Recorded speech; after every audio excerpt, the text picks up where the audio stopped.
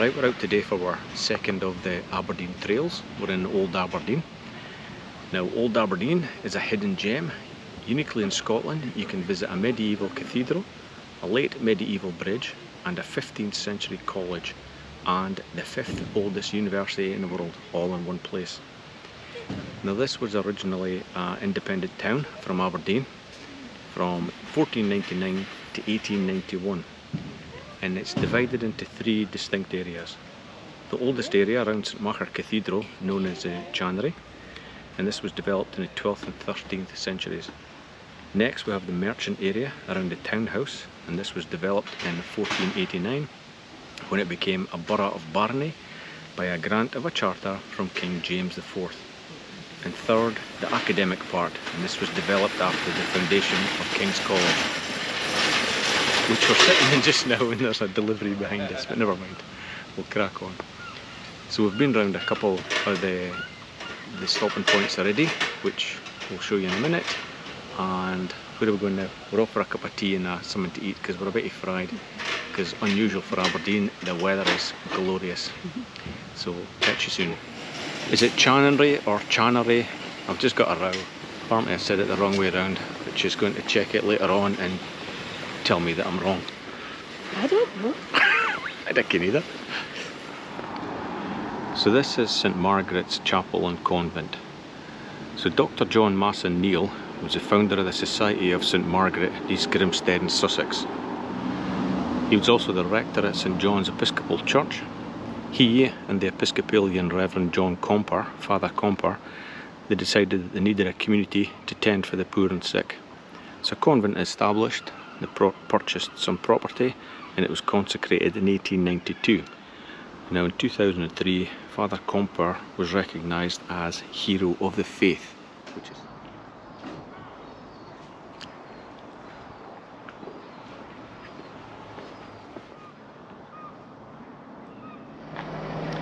so here's the hospital. You come down St Peter's Gate, and this used to be the main entrance to the graveyard, and above it is a coat of arms and Latin motto of Sir Kenneth Moyer. He was a Scottish knight and crusader from the 1300s, and the motto reads, "Not for themselves but for all."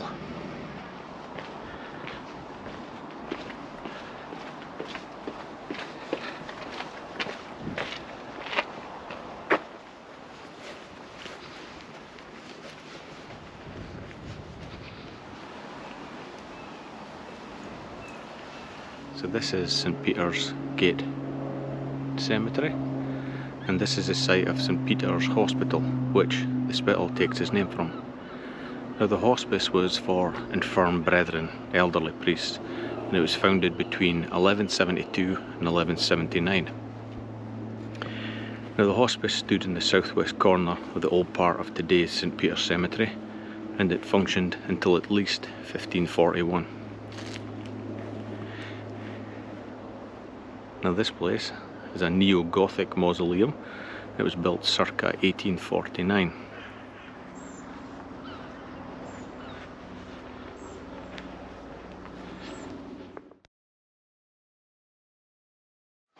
Prickly weeds. I love weeds. That's good, because you've got plenty at home. Yeah. Oh, I think there's apples on that tree. Down low.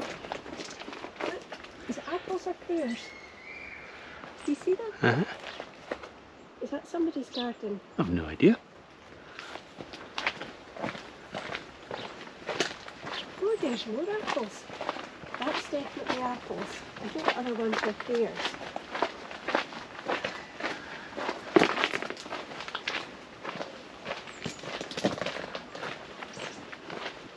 Gosh, there's lots of fruit. Are they plums or green gages? No idea. Well, look at that little clump there. I don't know if that's pears or green gages. No idea.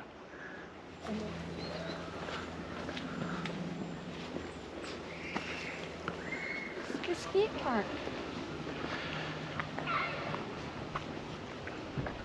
Sunnybank Park is a community park run entirely by local volunteers. We welcome your help in keeping the park clean, safe and friendly. So this is Firhill Well.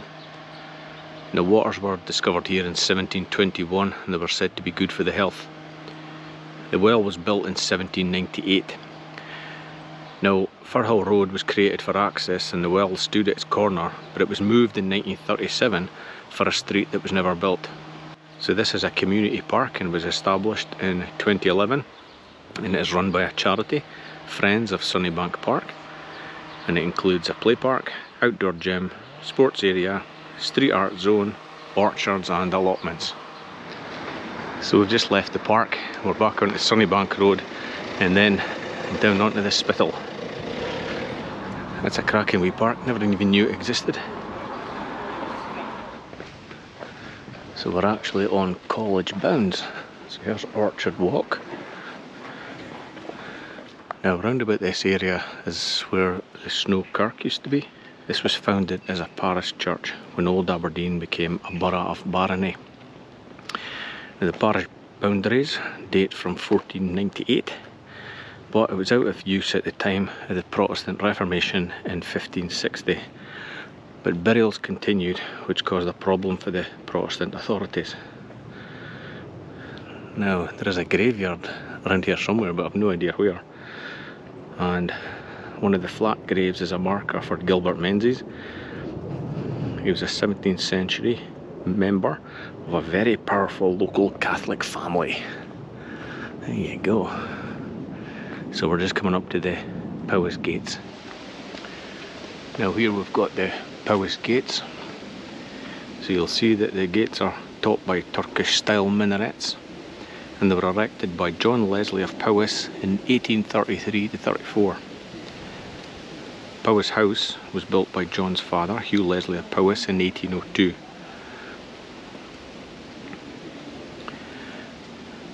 They're topped by a crescent, the emblem of the Fraser family, who were the previous owners.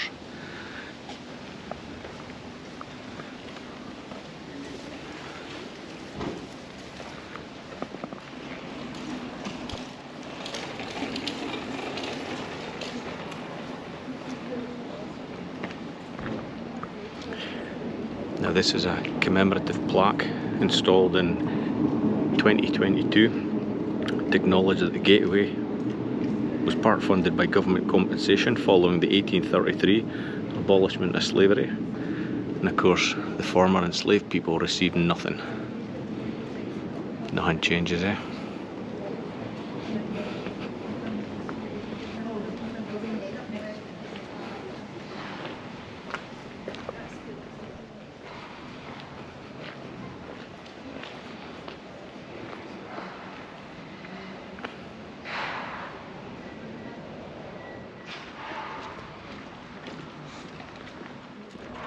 So this is King's College, and when it was founded this was Scotland's third university.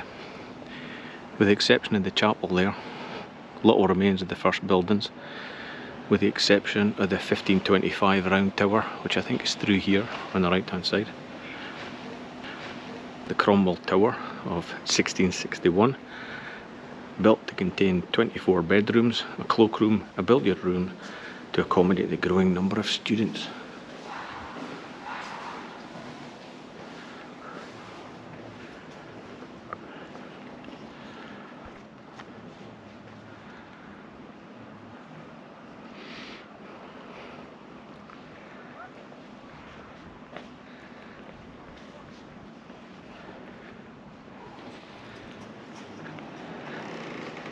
Now I think the round tower is behind that building there, later in the front. The quad buildings here were replaced in the 1870s.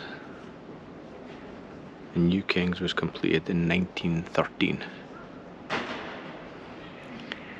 The crown tower, you can see there, it's got a closed crown. And apparently that represents that the authority is complete, no higher power, aka the Holy Roman Emperor.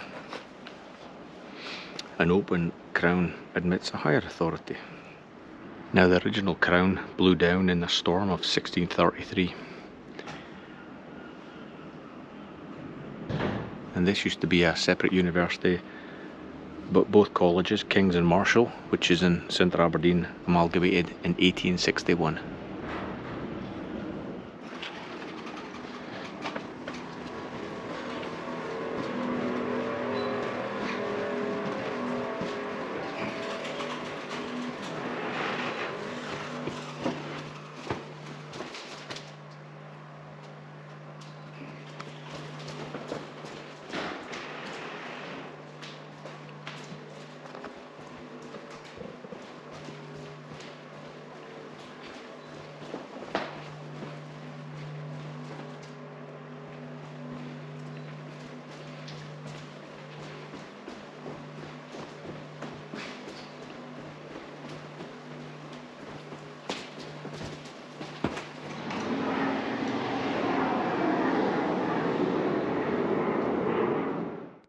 So this is Bishop Elphinstone. Now he was a key force in the creation of King's College and the erection of Old Aberdeen into a borough of barony. He was born probably in Glasgow in 1431, an illegitimate son of a canon of Glasgow, and he was brought up in his father's household near Glasgow Cathedral. He was ordained in 1455 and he graduated University of Glasgow 1457. And he was appointed Bishop of Aberdeen on the 19th of March 1483. So Bishop Elphinstone was active during the reign of James III, and he was a senior appeal judge, auditor of the Exchequer and a member of the King's Council, and from 1488 Chancellor. The start of the reign of James IV, he was a brief period out of favour, but he later rose to the Keeper of the Privy Seal in 1492. Early 1514 he was nominated as Archbishop of St Andrews, but died shortly afterwards in Edinburgh on the 25th of October 1514. Also responsible for organising and partly funding the building of the Bridge of Dee and a series of building works at St Machar's Cathedral. So this monument to him sits between King's College Chapel and the High Street. And the bronze and marble sculpture was created by Harry Wilson. It was too large for its original site within King's Chapel, and it was moved to its current position in 1946. Now here's your bus stop for Cruise Shuttle Bus, CS1. So right across the road for King's College. So here we've got a gateway with 3 coat of arms. It's got the Royal Arms of Scotland, the middle one's the Bishop of Elphinstone, the bottom one is the University of Aberdeen, and its Latin motto, well, I may have even attempted to say it in Latin, but it means the fear of the Lord is the beginning of wisdom. So this is New Kings. Used to hear some of my lectures here, New Kings 2. And this was built in 1912. It was designed by Alexander Marshall Mackenzie, and much of the funding came from Andrew Carnegie, who was the rector at the time. So here's Elphinstone Hall, built in 1930 and designed by A. Marshall Mackenzie and Son. Colonnaded cloister forms the east side, and an open quadrangle around King's Lawn, which is King's Lawn here. Now I'm sure I read a book yonks ago called The Crown and the Gown, and I'm sure that King's Lawn is where the first, was it the Bishop Elphinstone's house or something was on that lawn? Don't quote me on that one.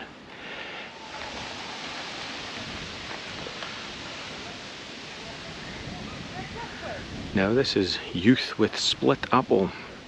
It's a bronze designed by Kenny Hunter in 2005. And he was born in Edinburgh, 1962. The student reclines among us, sharing our space, holding an apple, a traditional symbol of intellectual awakening. It's split in two, which suggests the dualistic nature of knowledge, good and bad. So this work questions the assumption that knowledge is acquired through actions. Instead suggests that openness and contemplation play their part, and that the aim of life is not to change the world, but to understand it. Now this is Scott Brown Quadrangle. It's not named after the guy who used to play for Aberdeen. I think he did play for another Scotland team, but I can't remember which one. Maybe Phil will keep us right. So in the centre we've got a bronze, 2007. This is called Case. And this was designed by Yorkshire-born Stephen Dilworth, who studied sculpture at Maidstone College of Art. The case forms the centrepiece of Scott Brown Quadrangle and commemorates Sir William and his son Ronald Scott Brown, both former members of the University Court. Right, we've just had our lunch at Killow Coffee. And we're walking through Tom Place. Number 6 is for sale if you're interested. This one here.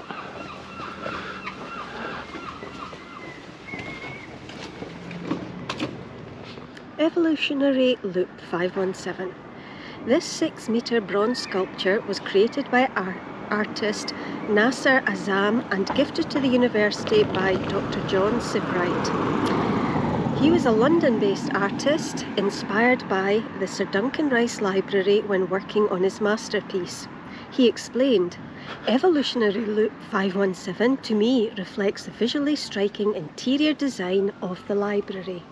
So I suppose you would have to go inside. Aye. Well, maybe, aye, we will. Okay, yes. Good plan. So this building is the Sir Duncan Rice Library. It was officially opened on the 24th of September 2012 by Queen Elizabeth. And the building is open to the public and includes the Hardback Cafe. It was designed by Danish architects Schmidt Hammer Lassen, conceived to mark the ice and light of the north. The concept to provide a meeting place and a cultural centre for the university and the wider Aberdeen community. It comprises of 22,000 tonnes of concrete, 2,200 tonnes of steel, 760 glass panels and 4,700 lights, and also 24 kilometres of shelving.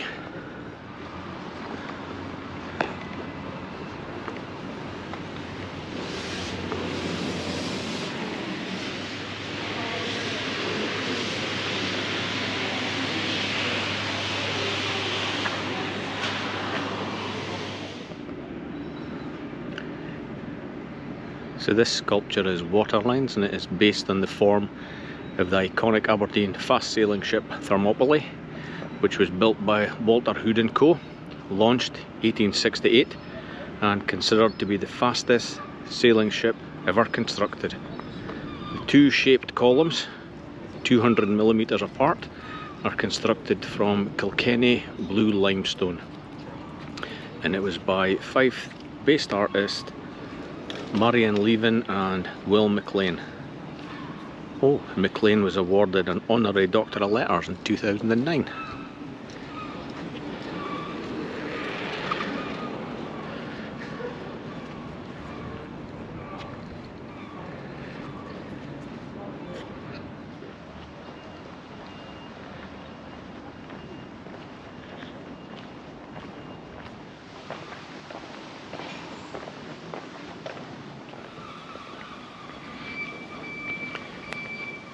So this is 81 High Street, townhouse of the family of MacLean of Call.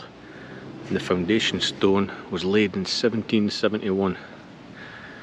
Hugh MacLean was Chief Magistrate in Old Aberdeen in the late 18th century, and one of the actions taken under him was the construction of the fine townhouse that we see today in Old Aberdeen. That's it there. Now we've got Grant's Place and Wrights and Cooper's Place. Now Wrights and Cooper's Place is named after one of the 6 incorporated trades of Old Aberdeen, the woodworkers and barrel makers. The row of houses was built in the 19th century, and Grant's Place dates from the 18th century. They were restored in 1965 and financed by the MacRobert Trust. And the same year, Robert Hurd and Partners, the architect who restored Grant's Place, also created the MacRobert Memorial Garden at the end of Wrights and Cooper's Place. So this garden commemorates Lady MacRoberts, widow of Sir Alexander MacRobert, Baronet. Now her sons, Sir Alistair, he died flying an aeroplane in 1938. The second son was RAF Flight Lieutenant Sir Roderick, and he died over Mosul in Iraq in May 1941. And the third son, Sir Ian, RAF pilot officer, he died over the North Sea on the 30th of June 1941. The 10th of October 1941, Lady MacRobert donated a short Stirling 4-engine bomber to the RAF, and it was called MacRobert's Reply.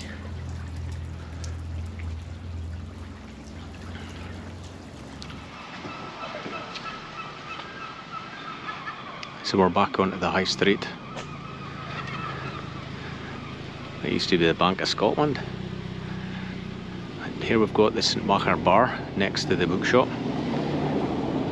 Now when I was studying here in late 1990s, I was in there with one of my pals, a guy called David Lip.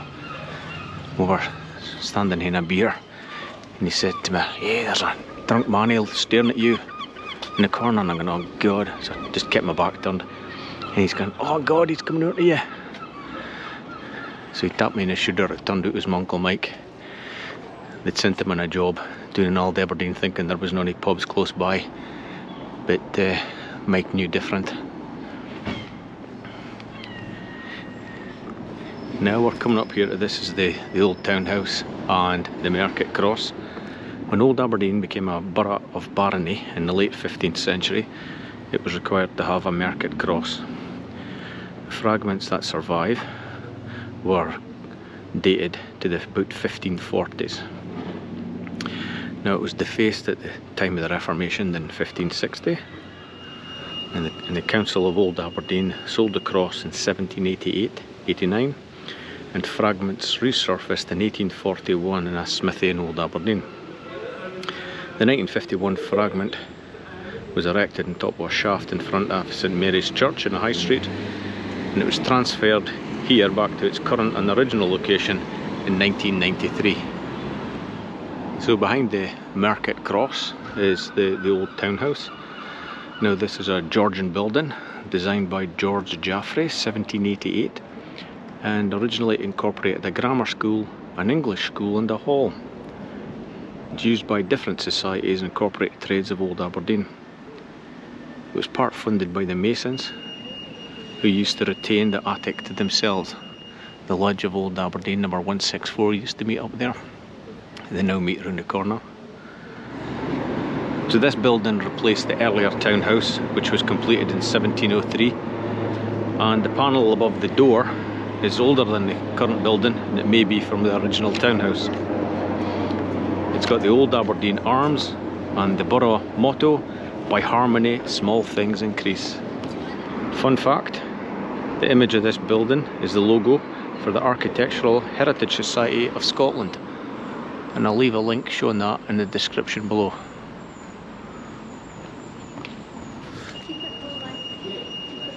Keep it rolling. Oh God. So does that mean you were right? What did I call it? Chanonry. And what is it then? Chanonry. Okay. It's made our day. This is Bede House. Now this townhouse was built in 1676 for Baillie William Logan and his wife Jean Moyer. 1789 it became a bead or an almshouse when Bishop Dunbar's Hospital by St Macar's Cathedral closed and moved here, and it was a hospice or hostel for poor men. Now Bede House lasted until the late 1800s before again becoming a private property. Now this is not on the University Trail, or the Old Aberdeen Trail, sorry, but this is a wee Brucie bonus. This is the university's zoology building, and this was actually used as one of the filming locations for the film Tetris. So they were looking for somewhere to represent 1970s Russia, and they came to Aberdeen. Brutalist architecture. Right, we're back on script after that wee Brucie Bonus at the filming location. And Carol's got to tell us what this place is called. The Chanonry. There you go, it's exactly what I said. You didn't, you said Chanonry. You've even written it in your wee book. Chanonry. Listen. So the name of this place derives its name from it once being the home of the canons or the clergy of St Machars Cathedral. College of Canons were incorporated as early as 1240, and the manses were all named after areas in the diocese. You've got Old Rain, Clat, etc. In the 17th century, the Marquess of Huntly acquired Belhelvie and Daviate manses and incorporated them into one. And today that's called Chanonry Lodge, and it's the home of the university's principal. So this is into the Cruickshank Botanical Gardens.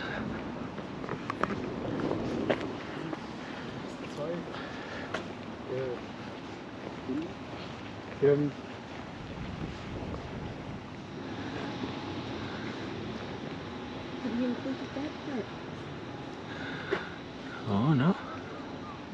So this is the Cruickshank Botanical Gardens. In part stands in what was Cluny's garden, and it was formed in the early 17th century. Buildings incorporate the old Chanonry house, gymnasium, school. Established by deed of trust on the 26th of April 1898 on the land bequeathed by Miss Anne Cruickshank to commemorate her brother Dr. Alexander Cruickshank. So the gardens are behind the zoology building I showed you a minute ago, and they were laid down for teaching and study of botany as pure science and as applied to the arts and industries, and for furtherance of university interests and the public good. Now the gardens include over 2,500 plant varieties. So here's the back of the zoology building, and here's the Sir Duncan Wright's library in the background, and that's the central refectory there.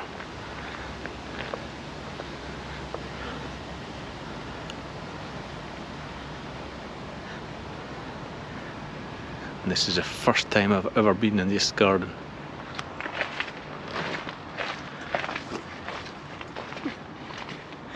You lost? No, there's a man sunbathing with just the shorts on, so quite tiny. Oh.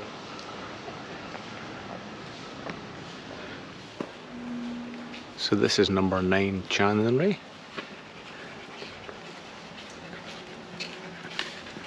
It's the old Mitchel Hospital, and it was built in 1801, and the founder and endower was David Mitchel LLD of Holloway Down in the county of Essex, England. And it was to be used for lodging, clothing and maintaining 5 widows and 5 unmarried daughters of the Burgesses of Old Aberdeen. In 1924 the building was converted into individual cottages. So now we're coming up to St Machar Cathedral. It was named after the legendary disciple of Columba. Now the church did not become a cathedral until the 1100s, when the seat of the bishop was transferred from Mortlach near Dufton. Now it took a while to build. Started with Bishop Cheen, 1282 to 1328.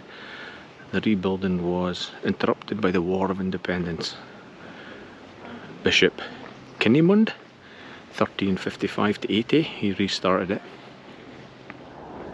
Now the heraldic ceiling was installed by Bishop Dunbar, 1518 to 32, and after the Reformation of 1560 it became a parish church.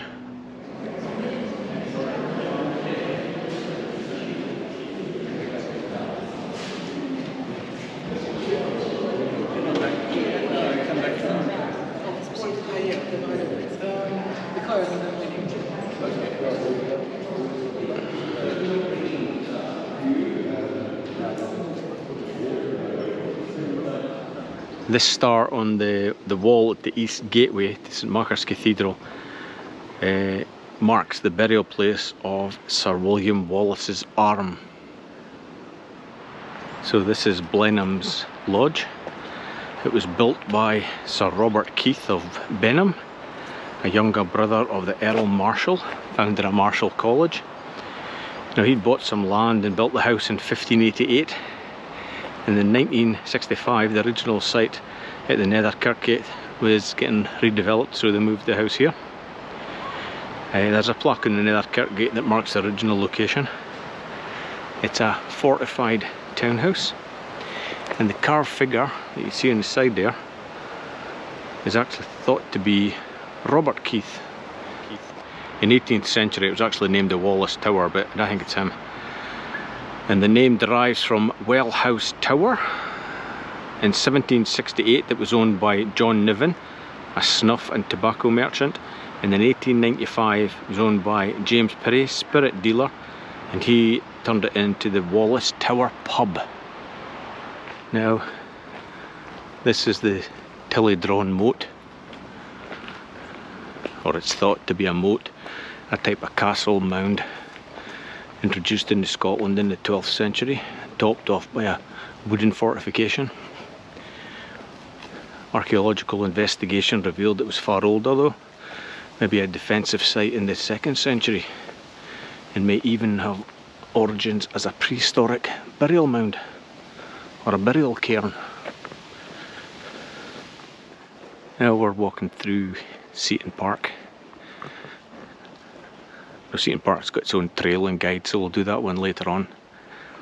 Now this was a central part of Seaton Estate, where the house burnt down in 1963. There's a fountain at the end of this bit here, which marks where the situation of the old house. And the park was bought by Aberdeenshire. No, it wasn't. The park was bought by Aberdeen City Council in 1947 by using their Common Good Fund. And in the 50s the format changed and the gardens were laid out. There was a play area established in 1974, and it won the first Playground of the Year award. Now Seaton has nothing to do with the sea. Translation comes from Gaelic meaning peaceful retreat. So here's the fountain that marks the original situation of the Seaton Estate house that burnt down in 1963. So it's a Brigga Balgownie. Local legend has it was started by Bishop Henry Cheyne and completed by Robert the Bruce. It's one of the oldest bridges in Scotland. Completed by Robert the Bruce? That's what it says in the leaflet. He didn't build a bridge, he wasn't a bridge builder. It wasn't completed by Robert the Bruce. It says in the thing, completed by Robert the Bruce. That's what it says in the leaflet. Was he a stonemason? I'm sure Bishop bloody Cheyne didn't it? Oh, so like Earl Marshall didn't build Marshall College. Commissioned. Not completed, commissioned. Started by the bishop and completed. Then okay. Right. So, okay.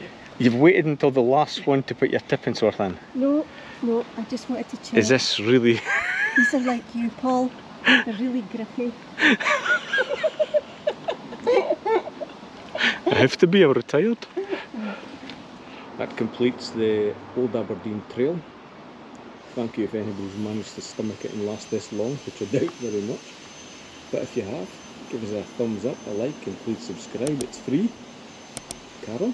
And also shout out to the Aussie wifey we met and spoke to several times on our little trip through Old Aberdeen.